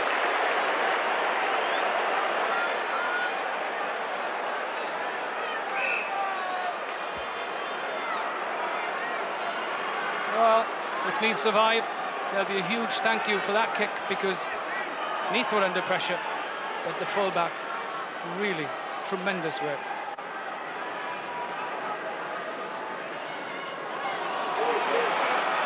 Chance again. This is Bateman. A lovely little angle from the centre. It's really opened up the heart of that Bridgend defence. Regained again. Roland Phillips just holding on to it a second too long. A little space here. Jason Ball needs support on the inside. Clever running from the winger. Knew that there was no space out wide. Neath trying to reclaim it, but the numbers not there just to clean it properly. And David Austin to save the day. And it's great to see the ball in the hands for a change, and some nice sidestepping by Jason Ball. Kevin Phillips has taken it. It's with Bridges. It's into midfield. Bateman again looks for a little gap. Gets the pass in. What a tremendous tackle, this time by Glenn Webb and Colin Leahy.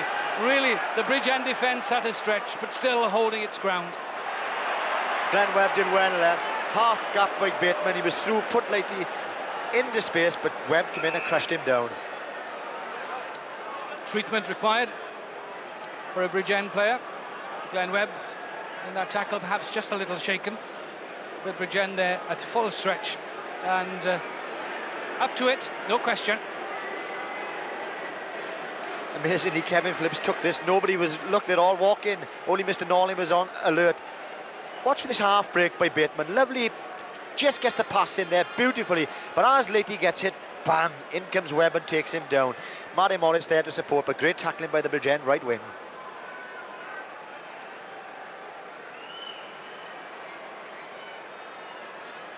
So just 9 minutes remaining of this game. The 1990 Schweppes Cup final. 2 points the difference. Really couldn't be more finely poised. And the next score could well be the clincher. It would take Neath just a little bit out of reach. Those are some of the younger element, the players of the future, the Neath supporters. It's Michael Budd receiving treatment, and he's really had a tremendous game, been here, there and everywhere. It hasn't been a classic, you know, and the handling and the kicking hasn't been of this order, but one has to say it's scorching hot out there, and those players must be absolutely exhausted. Well, these situations are tailor-made for Bridges, Williams and company. Williams this time decides that it's the kick towards the post. Bateman very nearly times it perfectly, but the escape comes in the shape of Parry, and the fullback, well, something on his side at least. And what good saving defensive work from Adwell Parry.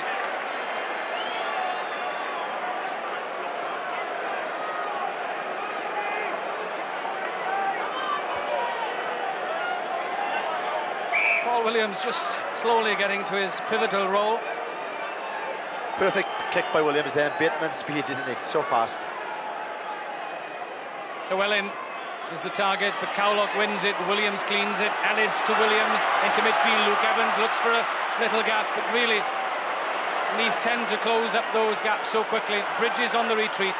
Jason Ball has spotted a little space.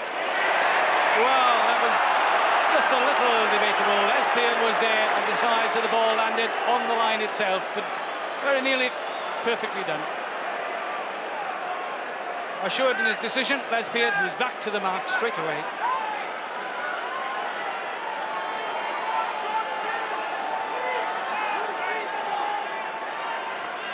The Bridgend forwards not involved in the line-out, just poised blindside.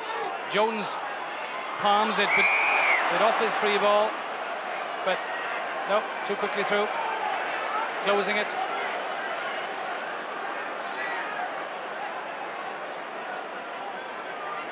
Paul Thorburn then, much to the relief of the Bridgend, or the Neath forwards rather, will drive it downfield, and they'll be offered a leisurely walk to the line out.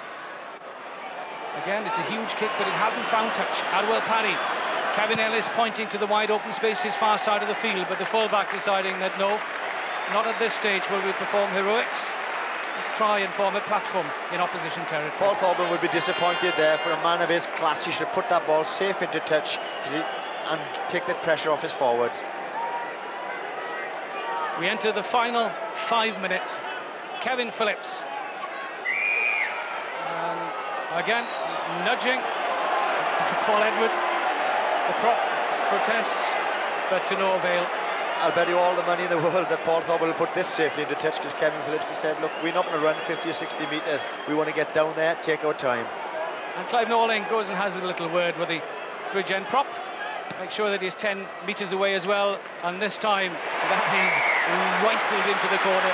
He must have listened to you, Phil Bennett. That was a beauty. That's what you expect from a man of his class. This is where Bridgend will be on the rack. The goalpost there in the background. The final minutes, concentration, tiredness, affecting everything.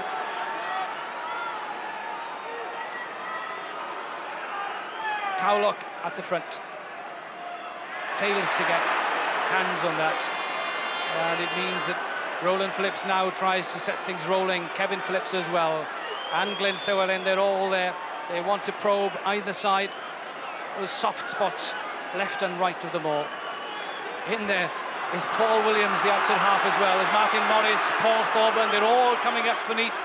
The ball finally pops out, but really there's no one out there as far as the three quarters are concerned. Bateman then to Thorburn, the fullback, inside. They're queuing up, but they can't score a try. It was nudged forward when that try really had Brian Williams. Yes, can't believe his ill luck. That was amazing in that ball. Bridges was in there, Paul Williams was in there. Thorburn came up from full back. If Bridgend had won the ball, there'd be nobody left there to defend.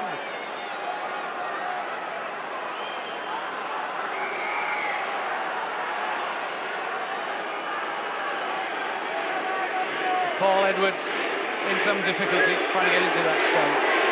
Brian Williams and Kevin Phillips finally yield. Clive Norling wants them to detach and re-engage, finally succeeds, and the pressure here on the Bridgend scrum. Ellis so busy looking for every little trick to try and induce an offside, but no, the scrum through 90 degrees. Ron Waldron, the Neath team manager, well, he'll be relieved to hear the final whistle with his team's advantage at just 2 points. 2.5 minutes to go. The Bridgend try line. Just inches away from Owain Williams' feet. And that scramble, that's a try. That is a try. Chris Bridges, last season's man of the match. This time a try. So quickly around and doing to Kevin Ellis what Ellis had done all afternoon to him. And Bridges eases his side into a 6-point lead. Tremendous play by the Neath number 9, Chris Bridges. It's just loose ball for that split second. He hurries Ellis into a mistake and he's got it and over. Vital for Neath. This has sealed the game. You'd think Bridgend would have a solid platform with that man extra, but it's not quite controlled by Owain Williams. Ball goes loose. Bridges, quick as a flash, regathers, and he's over the line.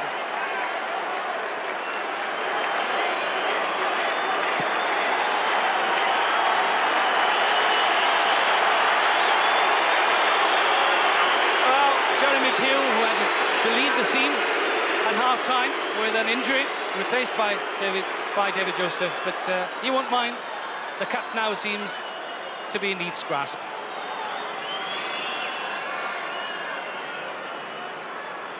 Paul Thorburn to further ease Neath's worries, but just missed that.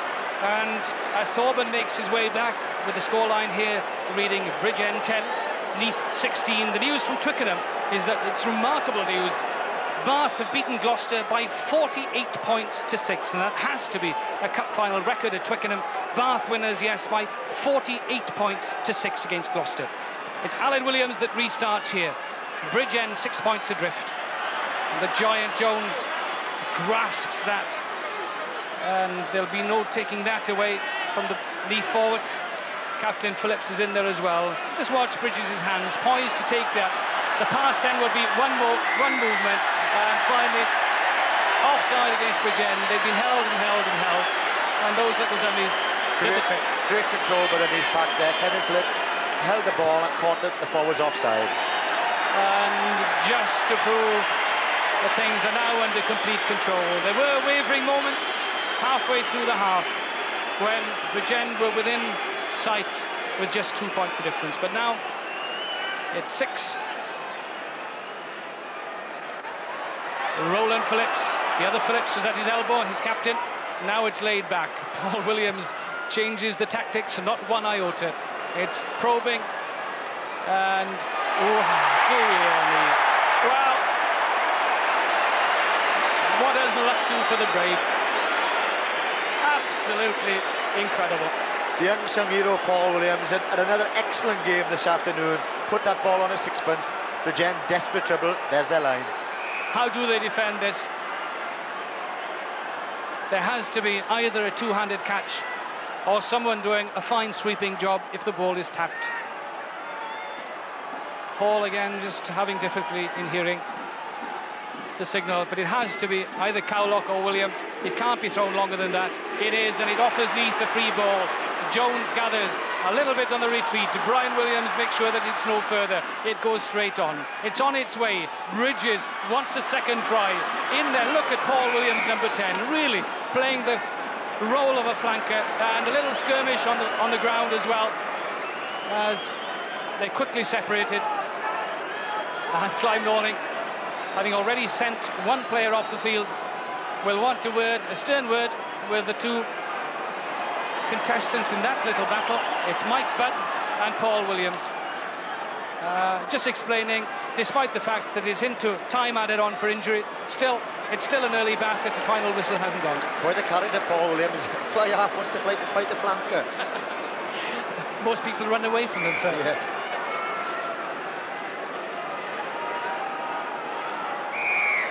What can this depleted Neath pack do at this scrum? And look who's in the pack, number 15, Paul Thorburn.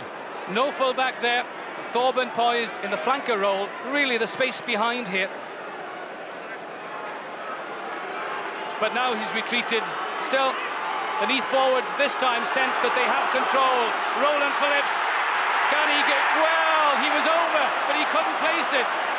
And Luke Evans offered a chance. Harwell Parry will restart on the 22, but Clive Norling wants them back to square one. The ball went forward as Roland Phillips tried to place the ball. So it'll be a scrum 5, and that's something Bridgend don't want in that situation. Incredible letter for Bridgend. because Roland Phillips was over the line and lost the ball over the line. But what a tribute to Neath's fitness. Paul Williams has instructed Jason Ball to run back downfield to plug the gap in midfield. That's very quick possession. Aled Williams has found a little space. The ball still in field. Will Paul Thorburn drop kick at goal? No. He'll test his opposite number, Parry. That is a tester, but Parry so assured. That's meat and drink to Parry. Tremendous catching, and he's ever ready to restart. Wants the long restart. Does it bounce kindly? Yes, for Neath it does. Leahy in support. Well guarded though. It means reclaiming on the retreat for Neath. They do so, and that's the way they can do things so efficiently. Bridges had spotted the gap, but it was offside. It's not Alan Edmonds' 46th try of the season, as the winger had anticipated. Owen Williams suggesting they want the kick rather than the scrum upfield, but the decision already made by his captain, John Apsey. Well, we're into nearly 4 minutes of time added on for injury. Just to remind you that Bath have won the cup match at Twickenham, the Pilkington Cup. Here, Neath seem to be heading for their second successive I said victory. earlier it would be a test of Kevin Phillips' captaincy, and they've certainly stepped up a gear, and that's again a tribute to their fitness. Arbel Parry could have taken a quick drop out. It could have gone anywhere. Swansea tried against Neath in the semi-final, got punished. Paul Thorburn got the ball. Leahy did well. Just watch Paul Williams in again, yet again, number 10. He's a good mauler, rucker for an outside half. Bridges spotted the gap, but the left wing Edmonds was a yard or so in front of him, quite rightly offside. And yes, there have to be Neath supporters, those people with smiles on their faces. And what an afternoon it's been. There's the Neath scarf being waved triumphantly, because now, with so little time left, it seems that Schweppes Cup is in Kevin Phillips' grasp for the second successive year. Glenn Webb poised on that blind side. He'd dearly love one quick pass. It's been tied up though that side. A chance for Bridgend. Luke Evans, a chance for Diplock to have a little run. Luke Evans in support, keeps the ball in play. Apsey is the man that chases it, but Thorburn in soccer style just side-foots that and tried rolling hoist arm, and it means that Neath have retained the Schweppes Cup. Tremendous scenes. The Welsh All Blacks round off a triumphant season in the best style of all. They win this Schweppes Cup final with a final score of Bridgend 10, Neath 16, and immediately the Neath captain swamped by spectators. That's the face, Phil Bennett. He mentioned that it was a test of his character as captain, and he was ready for it. Yes, when Kembury got sent off, I thought the Neath forwards were going to struggle. Alan Evans was quite content. He dropped the goal and he felt that the Bridgend pack would get stronger. But I must pay tribute to Neath and Kevin Phillips. They raised their game, and indeed they finished much stronger in the end than Bridgend. And that's a tribute to Alan Roper, their fitness coach. Really, it was a difficult day. So hot and clammy, and the Neath style that we normally associate with them, Phil, this marauding, quick rucking style. We didn't see that today. They were far more in control. Yes, we saw Paul Thorburn go for 50 or 60 metres rather than the short taking penalty. But you always felt that Neath, when they were 12 points in the lead, were going to be the victors. But let's pay tribute to Bridgend. They tackled magnificently well. Mike Budd, Owen Williams, and for me, Kevin Phillips, Kevin Ellis, scrum half, absolutely outstanding. Meredith James, their coach, said during the week that he hoped that his players would enjoy the occasion and feel that they would have given their all, even if they lost. Did they give their all? Oh, most certainly. They're absolutely exhausted out there. They really rocked me. They played Meredith James. He'll be very proud of them. I think he'd be a little disappointed. He would have probably felt that had Arbel Parry taken those early kicks, that they could have snatched the lead. They always were fighting to come back. But it was a gutsy display. Not a great deal of football seen them, one must be quite honest, not a classical game, but when you come this far, those Neath supporters, they won't mind, they've won the cup yet again. There was one controversial incident, of course, that will be talked about, whatever happens, that's sending off Andrew Kembury. Yes, when you look at Fred Howard at the beginning of the season, when he sent off Mosley in the French game, that was for stamping. We saw some stamping here in the cup final last season, and he had warned Kembury and he was crazy for the young second row, all his future ahead of him, and now he misses the Tour de Namibia. But quite rightly, if you're going to stamp on people in Mayman, you have to be sent off. Well, no need to ask what team these people support. They've come from the west today to support Wales's leading club, and they've been rewarded for their journey. They will, in a short time, watch their captain hoist that Schweppes Cup yet again. And just going back to that Andrew Kembury incident, or perhaps the man himself, because up until then, he'd really been the tower of strength in that Neath line-out. Well, for me, he showed himself a better player really than Gareth Llewellyn. He'd won good, clean line-out ball, and he was lasting the game so well. It's an absolute tragedy with him, you know, so silly, no need for it. He was in control of himself. I just feel so sad that this boy's career could have gone back a season or two. But as I said earlier, when boots go in, people get hurt. That kind of form in rugby. Oh, there's the man of the moment. Salute his home supporters. Is given a handshake by the Bridgend coaches, and Kevin Phillips, it's a taste he's grown to like. He won't relinquish that all that easily. Holding that and kissing that Schweppes cap is something that he treasures. A very emotional moment for the Neath captain. Tremendous moment. And again, rounding off a triumphant Neath season. And you just watch or listen for the noise when he turns to his supporters. His lieutenant there at his side, always there, Jeremy Pugh, Paul Corbin, Roland Phillips. No wonder there's a broad smile. Roland Phillips missed last year's cup final, and to be part of this and to have a winner's medal will push that to oblivion.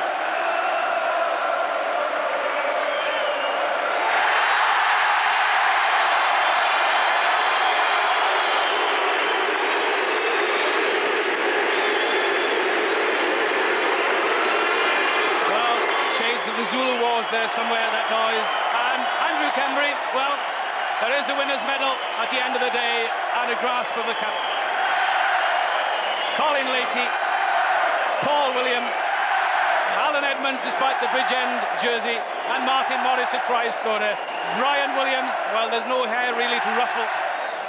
A great moment. They've all been part of it, and Alan Edmonds, Alan Bateman very nearly throwing it to the supporters. But it's, and then the substitutes. For Neath, Phil Bennett, it rounds off what can only be described as a tremendous season. An outstanding season, and that's what we have to bear in mind, is that they've won the merit, the whip, but everything that's gone. So they've been playing hard rugby week in, week out, whereas Bridgend perhaps had a chance to peak for certain occasions. So they will be very tired, and that's a tribute once again to their character, their skill and their fitness. The Bridgend team, unfortunately, as John Apsey goes up there to receive, they'll be forgotten. You tasted that, your first appearance here, Phil Bennett. It's not a nice taste. Oh, tonight they will be destroyed. They will give it their best, but second best. You know, Neath have won it. They know that they haven't probably played the sort of best of their ability. They gave their all, but tonight it's Neath's night. They'll go back and have a few beers, but really it's awful when you come here in front of this huge crowd, and they'll probably feel, you know, their families, their supporters, why couldn't we win it for them? You know, it's a very sad occasion now. Clive Rowlands, the president, their commiserations as Alan Williams, a two-drop goal man, goes through. And having just seen Alan Williams, right, perhaps we should watch one of his drop goals, which brought Bridgend back into the game.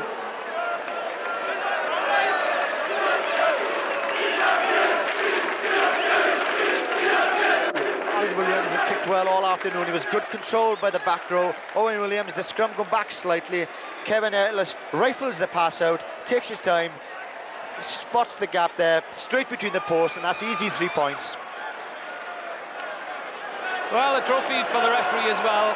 Record referee, 4th cup final, and again took the decision that had to be made.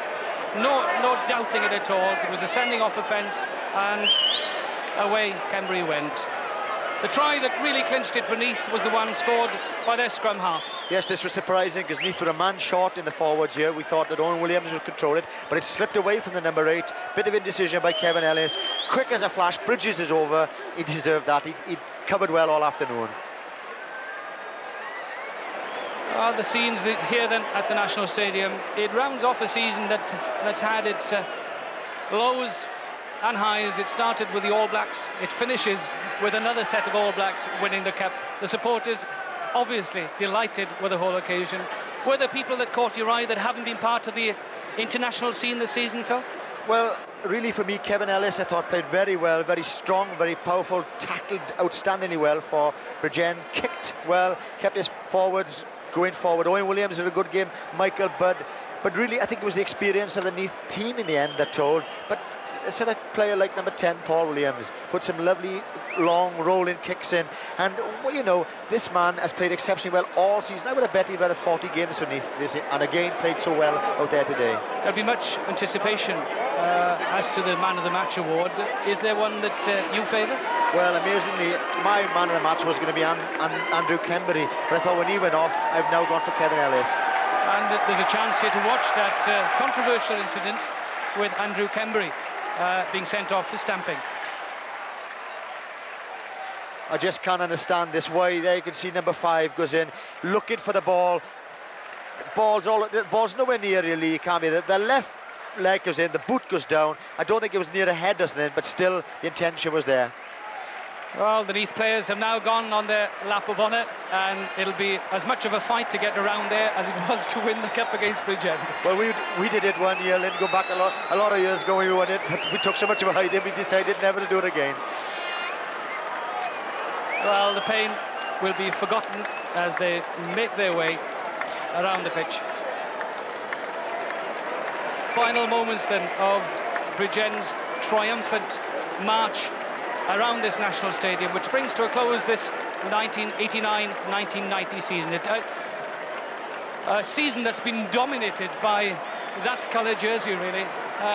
The All Blacks came in October and dominated Welsh rugby and really showed the weaknesses of Welsh rugby. The cudgels were taken up by this team, clad also in black, and they've been the standard bearers, Phil Bennett, all season. Yes, they gave the All Blacks the biggest fright on the tour, and it's quite right that they have kept it right till the very end of the season, and they won't care that it wasn't a classic. They're delighted, they're winners. So there we are then. That's the Schweppes Cup winners of 1990. The Neath team with their pendant being flown as they do their lap of honour here at the National Stadium. They've kept their grasp on the cup. Final scoreline of Bridgend 10, Neath 16, as we now join Desmond Lynham in the grandstand studio.